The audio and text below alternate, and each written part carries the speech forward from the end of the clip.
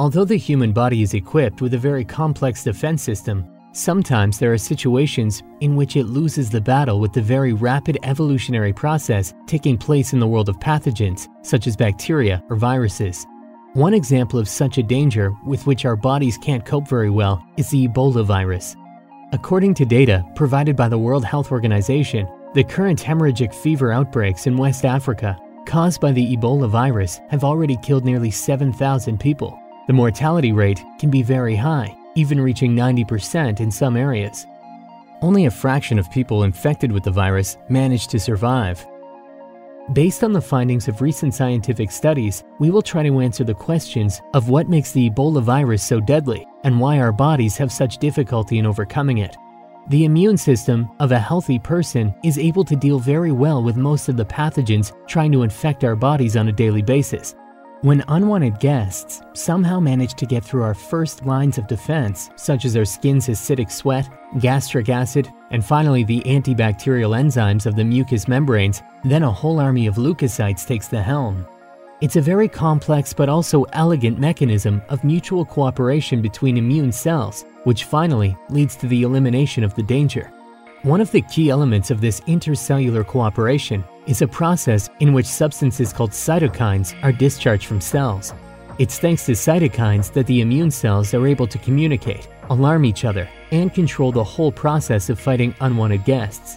Interferons are among the many types of such cytokines. The immune cells of the healthy body release them in response to the presence of harmful pathogens. Thus, neighboring cells are warned about the coming threat and can begin to implement preventative measures.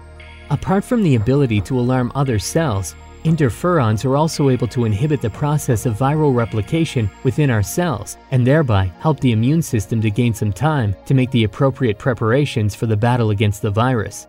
Moreover, they stimulate cells to increase their output of so-called MHC molecules, which serve to speed up the process through which other immune cells recognize the virus. Briefly speaking, there are many reasons why viruses have a right to hate interferons. Let's take a closer view on how exactly this looks when the activation of the antiviral defense begins. First, the interferon activates a protein, STAT1, which then binds to the KPNA5 group of amino acids, which is responsible for the transportation of the previously activated protein to the cell nucleus.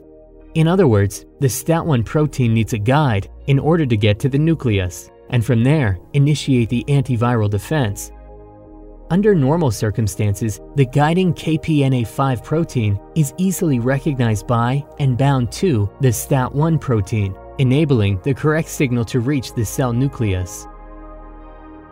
Now try to imagine a situation in which a rival suddenly shows up. It is so well designed by evolutionary processes that it is able to effectively compete with the STAT1 protein in binding with the KPNA5 transporter.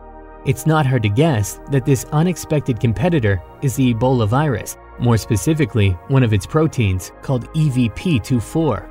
Usually, in the competition between EVP24 and STAT1, the viral protein wins, so the signal being carried by the STAT1 protein about antiviral defense doesn't reach its destination. As a result, an infected cell loses its ability to react to the threat at an early stage of infection. What's more, although the EVP24 protein inhibits the antiviral and alarm signals, it doesn't affect the rest of the intercellular processes. This allows the virus to pursue its main goal of changing our cells into factories for its equally ignoble descendants. In most cases, the death of hemorrhagic fever victims is caused by a violent and uncontrolled immune reaction called a cytokine storm. Although the mechanisms responsible for this are not entirely understood, it seems likely that it is triggered by an exaggerated response to the highly pathogenic invaders. Consequently, in a kind of act of desperation, an infected body tries to rescue itself at any cost and launches an entire barrage of defenses, which in most cases is not only deadly to the virus, but paradoxically also to the body. Such an aggressive release of pro-inflammatory cytokines activates too many immune cells in a single place, which leads to greater inflammation. As a result, blood vessels become more permeable, and thus bleeding occurs. Furthermore, nitric oxide is produced, which dilutes the blood and makes the situation even worse. Usually, the direct cause of death is organ failure, which is the result of something similar to septic shock.